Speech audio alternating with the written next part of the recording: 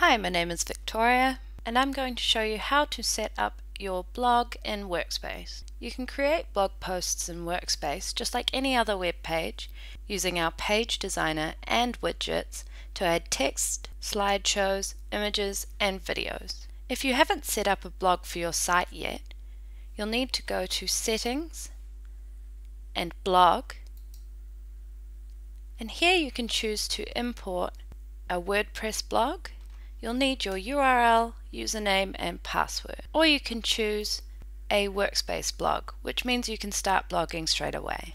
So now you can choose where you want your blog to appear on your website. You can use an existing page or create a new one. I'm going to put my blog on the blog page I already have created under website pages.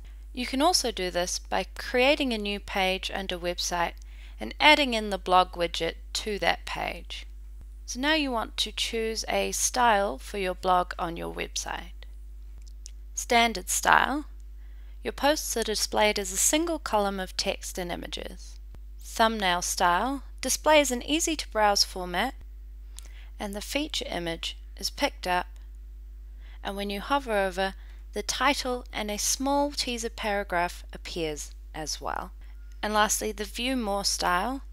This is great for those of you who blog regularly, and it displays the feature image and a short teaser paragraph with a view more link to the full blog post there. I'm going to select the standard style blog, and below this you can see the blog side panel, and this will show up on the right hand side at the top of every page of your blog posts. Here you can upload an image by clicking upload and choosing an image from your computer. Once that is completed, that image will show up here on the left, and you can also add some text, maybe something a little bit about yourself or your business. Underneath this, you can choose the comment system you would like to have on your blog. You can choose to disable the comment system, the built-in basic comment system, Facebook, Google+, or Discuss. Once you've chosen, click Save Settings, and these settings will be applied to your blog. Now that you've set up your blog, you'll want to create your first blog post. Take a look at our other blogging tutorials to see how simple this is.